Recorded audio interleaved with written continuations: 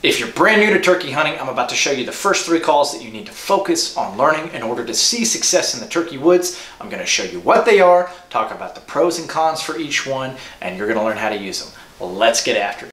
My name is Matt, and I live for moments like these. Guys, I killed the biggest buck of my life this morning. I'm far from an expert, but using persistence and a little bit of luck, I'm able to make some pretty cool things happen. I do my best to capture the entire harvest, the kill, the prep, and my favorite part, the meal. Because to me, it's more than a hunt. It's man versus deer. He is a mass monster. Holy cow. What's up, guys, and welcome back to another man versus deer video. If you're new to the channel, I really appreciate you guys taking the time to check out a man versus deer video. I post a lot of videos. Most of them are hunting videos in the style of catch, clean, cook. If you're into that sort of thing, if you like hunting and wild game recipes, you're in the right place. Smack that subscribe button, turn on that notifications bell. You're gonna love the content you see on this channel, I guarantee it. So the first call we're gonna talk about, and this is the most common, I think, turkey call that's used. It's the most easy turkey call to use. That's gonna be a pot call. They make these in a bunch of different styles for the very, very first time turkey hunter. I would recommend getting a slate call, easiest to use, most forgiving, but it's a pot call. It's a solid surface and a striker. The strikers, it makes a sound when you drag it across it, and the easiest call you're ever going to do on that and on a pot call is just taking the striker and moving it in a circle. It's going to create a yelp. You can do it in quick movements like this, and that's going to cluck. Or you can drag the striker across the surface with very light pressure and it's going to create a purr. Those 3 calls are all you need to kill turkeys. You can get fancier than that, but that's really all that you need, especially if you're just dipping your toes in. Now, the pros to this call, it is the easiest turkey call to use, and it's going to be the fastest startup time to get you out in the woods hunting. You can go really loud, like on a glass surface you can get really loud, on a slate surface you can get really quiet, so they're pretty versatile. So they're easy, and you can make all the turkey sounds you need to make to kill turkeys.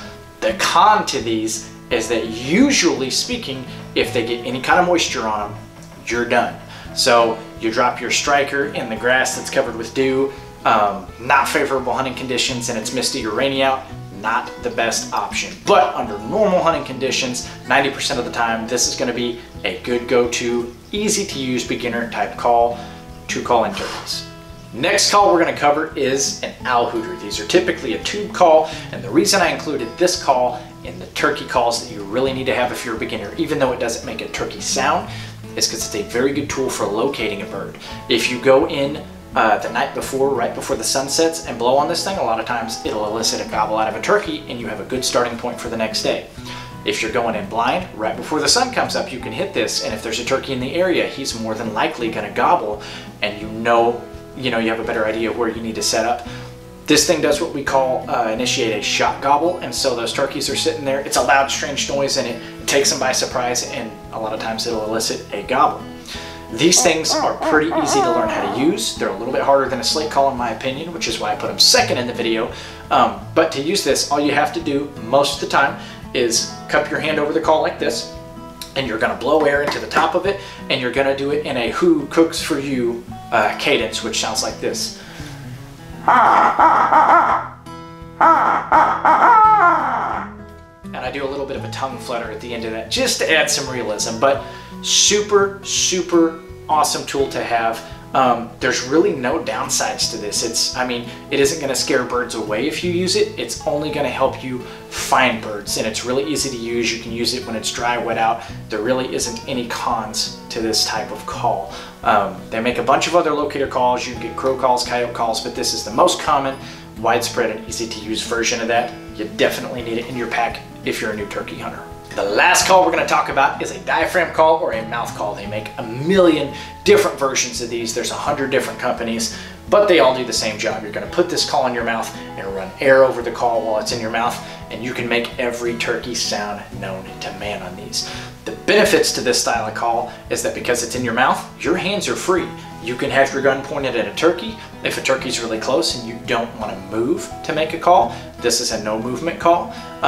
And then it's probably the most versatile call out there. You can make every kind of turkey sound known to man on one of these, and you can do it silently and you can do it motionless.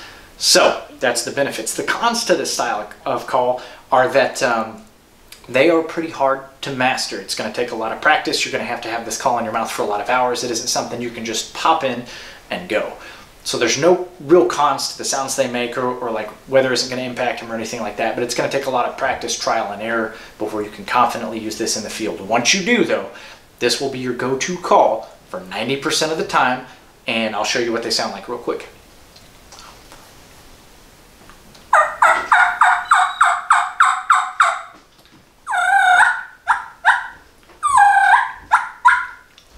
And that is a mouth call, otherwise known as a diaphragm call. Definitely something you should be working towards mastering. All right, guys, well, those are the 3 basic calls that I think every new turkey hunter should start to master, or that they should start with, you know, if you're just brand new and dipping your toes into the turkey hunting world.